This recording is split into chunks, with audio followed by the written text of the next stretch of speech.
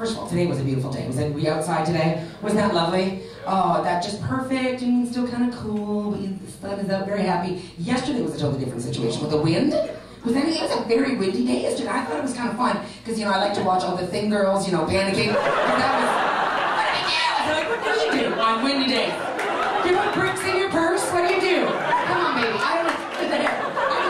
It's fine. But this is, but I enjoy walking in the wind too because everything feels so sexy and exciting. Do you know what I mean? You know, you pretend like you're being chased or something like, ah! You're running your hair blowing. It's weird to explain it to people on the street, but it's fun though.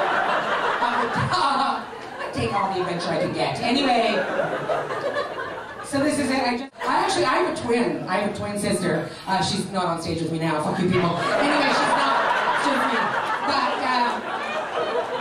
I do have a twin sister, and we are fraternal. Do you know what that means? That we look nothing alike, fraternal. So it was very, very tricky growing up because my sister. How can I describe this? Okay, my twin sister was like the prom queen, and I was the spunky one with good coloring. Do you understand what I'm saying? I was all personality. Joanne was, and it was very troublesome because when we were born, my sister Joanne was actually born with club feet. All right, which means her feet go in, and that's not great. So they had to break her legs, and they sent her home from the hospital in little casts. And what happened, the story was, apparently, my mother tells me that the doctor said one of the babies was trying to dominate the womb, and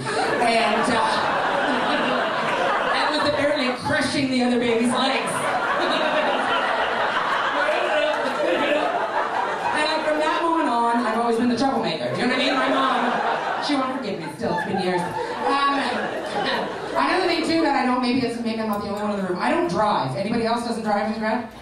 Oh, just one guy. Yes, you. We have friends pick us up, but everyone else. So I'm not good. I have my license, but I'm really scared to drive. I don't like it. And another reason that I realize I'm not a good driver is because I hate to pay attention. So boring. Are you kidding? Being alert? That is dull. I gotta tell you, because you know what? The stuff going on in my head way better than what's happening on the streets. In my brain, there's like drama and kissing. There's kissing in my brain, and I'm like, oh fuck, I'm driving. You know, that's not good. That can't be good. But it's trouble. I can't wait to be a cougar. I cannot wait to be a cougar. I'm like constantly like, is there a test I need to take to become a cougar?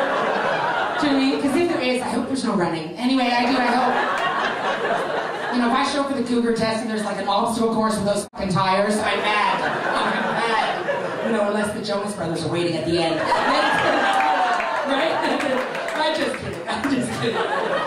Just the young one. Anyway,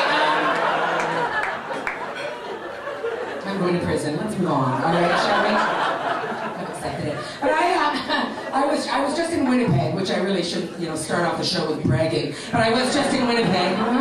And here's the thing, I did that, I said, you know, are there any cougars in the crowd? And there was a cougar in the crowd, and she made herself known. And I was like, so anyway, she's like, Deborah, I'm a cougar. And I was like, oh, okay, ma'am, I don't know. And she was telling me that she said I was going about it wrong. She's like, Deborah, you don't chase the young boys. What you do is you sit, you wait, and you trap them. And I was like, that is a terrifying thing to say. Are you kidding me? But then I started making that scene, like getting that visual going in my head, and I was like, how do you trap a little boy? Okay. So then I started thinking about, like, maybe I like dig a hole, you know what I mean? And then I cover it up with like branches and leaves and stuff. Some foliage, you know, wait for the teenagers to walk by. You know, maybe I get one, the little baseball cap goes up, I'm like, ah!